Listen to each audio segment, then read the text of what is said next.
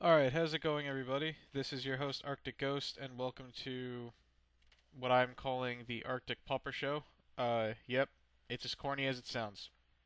Take that for what you will. This week I'm bringing you Burn.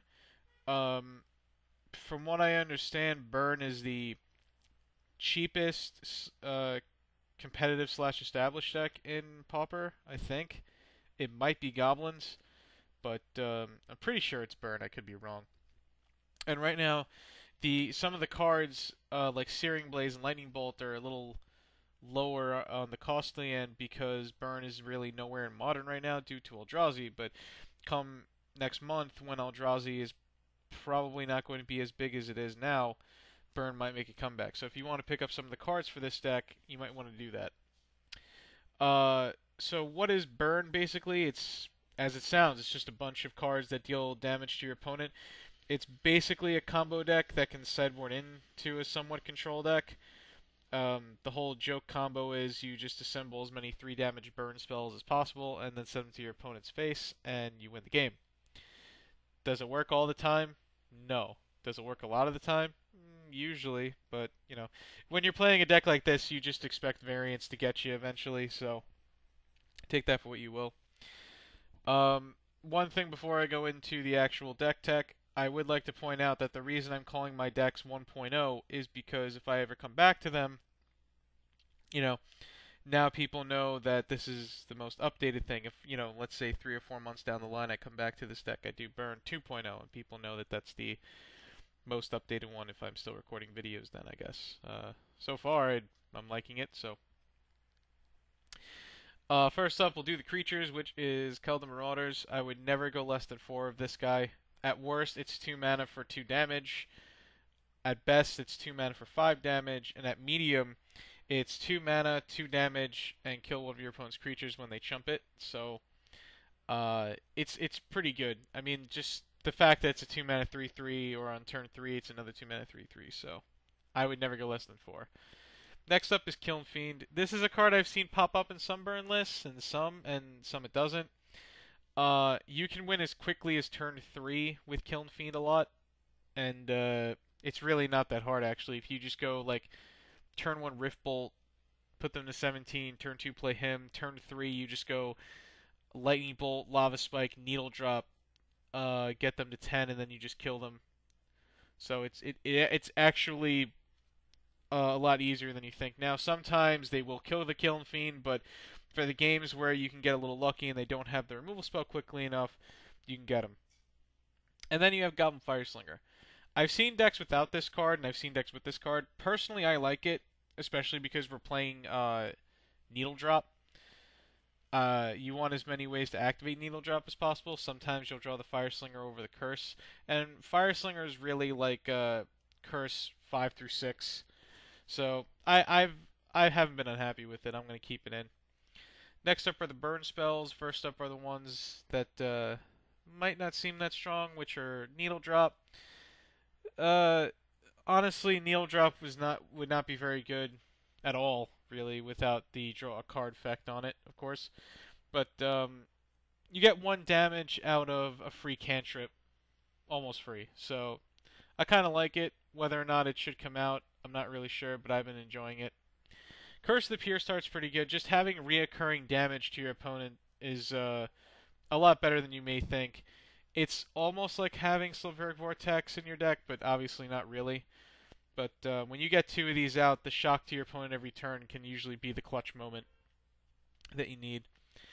Next up are the cards that really need no introduction, which are Rift Bolt, Lightning Bolt, and Lava Spike. These should be staples as 4 ofs in the deck. They are 3 of your best Lightning Bolt effects, so I would never go less than 4. Then you have Fire Blast, which is your strongest spell, by all technical means. You want to play 4 because you really want to draw 1 early and quickly as your finisher.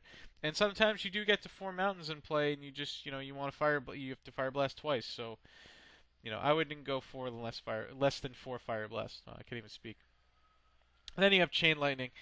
Although Chain Lightning might not seem very good because if your opponent has 2 red, it can screw you over, but it's still it's still another Lightning Bolt, even though it looks almost exactly like Lightning Bolt. So, uh, I would keep it at 4.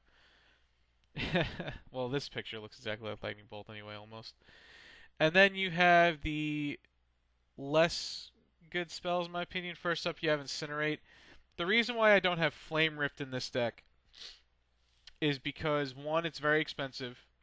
Two, I think the mirror kind of shifts in and out on whether or not it's popular. So, or even against like goblins or something, Flame Lift isn't very good. So I'm choosing to play Incinerate. Yeah, it's 1 less damage, but you can also kill a creature with it at its worst. The reason why I use Incinerate over Lightning Strike or Searing Spear is because of the fact that, one, I like it, and two, I guess if you run into something like, I don't know, River Boa, or what's that guy from Plane Shift? Nightscape Familiar, I don't know, the regeneration could mean something, so. Also, the picture looks really cool. Then next up is Searing Blaze. Searing Blaze is not my favorite spell in this deck, but is certainly a strong spell if you can get it. I've had fine testing with 2. I'm not really a fan of 3 or 4. I don't really like drawing them too early. I kind of like drawing them a little later when you're holding a land in your hand to try and bluff. And then you can usually get someone with Searing Blaze. So I'm going to stay at 2 for now, but I would not fault anyone for going up to 3. I do not think you should be a 4, but that's just my opinion. And then you have 1 Lightning Strike just to round out the deck. So, take that for what you will. Coming to the sideboard, sideboard's pretty straightforward. You have Molten Rains against Tron. Why do I think this is better than Raze? Well, if you're on a light land heavy draw, you have 16 mountains and 2 Forgotten Caves, so you can play like a 58 card deck. Quick mana base. With Raze, if you're on a light land draw, you're not really going to want to sacrifice lands. Sometimes you just have only 2 or 3 lands, and the sweet spot for this deck really is 3 lands. 4 is really as far as you want to go. Once you've gone past 4, you're in a little bit of trouble. And the reason why I say 4 is because of the possibility of going double Fire Blast. But sometimes variance is just going to happen. You have to accept it. There's not much you can do. Also, the fact that it deals 2 extra damage when it hits a non-basic land is pretty good. Then you got Smash Smithereens.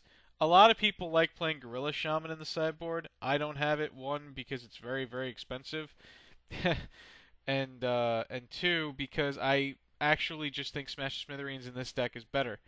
Yeah, you could get somebody with Gorilla Shaman, but against Affinity, but not only is this card good against Affinity anyway, killing Mirror Enforcer, an Artifact Land, a Springleaf Drum, Frogmite, what have you, it's also good against decks like Tron, where it kind of gives you that extra reach. So usually against Tron, I would usually bring out 3 Needle Drops because it's just too much of a liability in my opinion.